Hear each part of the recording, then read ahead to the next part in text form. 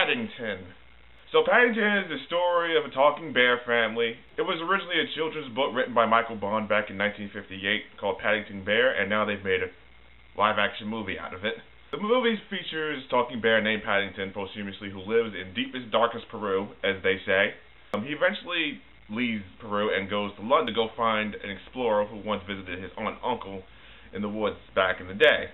And then he gets to London and he finds out it's not quite like what the explorer told him, so he has to find the family or find somewhere to live. And who does he end up with? He ends up with the Browns, who is nice, well, mostly nice family, although the dad is kind of a prick. Also in the movie you have Nicole Kidman, who plays the bad guy or something like that. She's a taxidermist who collects animals. How did I feel about the movie? Honestly, it was just a really adorable, cute children's movie. Well, it's actually a family movie. It's rated PG, but it's just a really cute movie. I mean, there's a bunch of humor. Not inappropriate humor either. It's just actually good, clean, funny humor. And not like stuff I would go like, ha ha ha. I mean, things like I legitimately laughed at that. The plot is actually pretty straightforward, too. He's just looking for a family, or an explorer, and he ends up finding a family who kind of wants to take him in a little bit, mostly. It has that really innocent tone to it, like nothing bad can happen, like it's not going to be too dark or too scary or whatever. It's just a really good family film.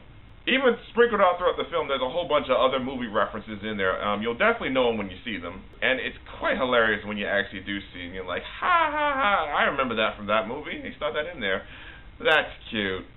I may be taking this back a little bit, but the first thing I thought of when I got halfway through this movie was this reminded me of the original Beethoven movie. You know, Beethoven movie, the one with the giant St. Bernard dog and the family adopts him and everyone likes him except the father, who kind of not that big on dogs but just puts up with it just for the sake of it. That's pretty much what I thought about it. I compared it to that and I was like, it sounds a lot like it. But the thing is, though, this is just as cute, just as adorable, just as friendly, just as warm, loving, and all of that. In the end, Paddington was funny, it was clean, it was very cool. So I enjoyed it. It was very heartfelt, it was warm, it was emotional. It didn't overdo things. It even had a couple running gags throughout the movie, which it didn't constantly throw in your face like, oh my god, here's that. Then there's that. Then there's also that. They're not in your face like every 5 minutes. They're actually spaced out just often enough so that, I remember that. Overall, for this reason alone, I will say Paddington gets a gold ribbon from me. So Paddington, have you seen it? What did you think? Do you like it? Did you dislike it? Do you even remember it when it was the book? Whatever you think, comment below, tell me how you feel. Also, while you're at it, don't forget to check out my Twitter at AsteroidMike. Don't forget to check out my blog. And as always, I will see you around in the next video.